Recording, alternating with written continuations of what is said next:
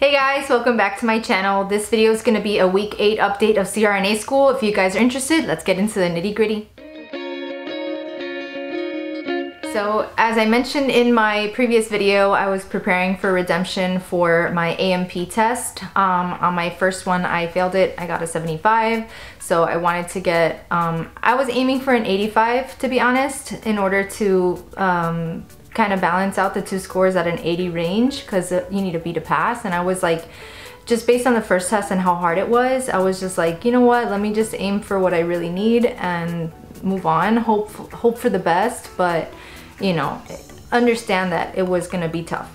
So I had already explained to you how I was gonna prepare for this next test for AMP, and I am proud to announce that I did well. I got a 90 on the test, so it's really like a 90.7, but like who's counting, right? So it puts me at an average of an 83 for the class. I did look at the syllabus and there are a few assignments that are due for this class, so that gives me a little bit of room for improvement. I did the math and I think I need 2 89s in order to get an A in the class. So that's really exciting, because I was pretty down in the, you know, in the dirt about myself, because I had all these goals in mind about doing well in CRNA school, and I still want to do well. I just kind of made some realistic expectations for myself, but I'm still gonna aim high. I don't want to be on the borderline, you know, I don't want to risk getting a grade less than a B, so I think we're allowed to get 1 C. Only 1 in the program, but I'd rather not get it on my first semester, you know. So I did get a 90 on my AMP test for this week, and I also had another midterm for this chem and physics class. I got a 98 on that one. It's pretty much just formulas, and I really like that class because it's like, I'm pretty good at math, so it's really nice, a refresher in math anyway. But as far as updating you guys for midway through semester 1, I am very overwhelmed. Bottom line, I've not stopped since day 1 pretty much. I've taken a few moments for myself, but that's about it.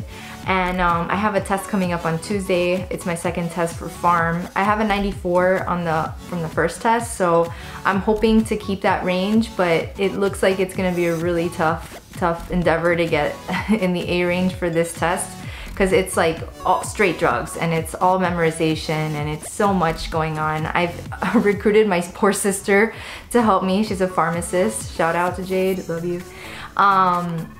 So she's helping me get through, but I'm really overwhelmed. Like, I'm having like flare-ups of stomach issues that I used to have from the past when my nerves get out of whack. So I'm a mess, but I'm trying to get through. Barely making it. Barely making it. You know, I have all these routines that I get done throughout the weekend, and I haven't done any of them because I've been so focused on studying, and then like, you know, just, I don't know, just there's not enough time in the day. But that is it for week 8. I'm doing well. So far I have 4 A's and 1 B. That's not terrible, but I have a game plan in order to get better grades in the class that I'm not doing so well in, but I am doing well in all my other classes, which is amazing, and I'm feeling so much better about everything and about myself, and you know, telling myself some positive affirmations, because you know, I've mentioned before that I'm my own worst critic, and I'm the one to give myself all the, you know, I don't know how to explain it, but I put a lot on myself that I don't need. But I'm feeling better. Nervous as heck, but doing my best to get by.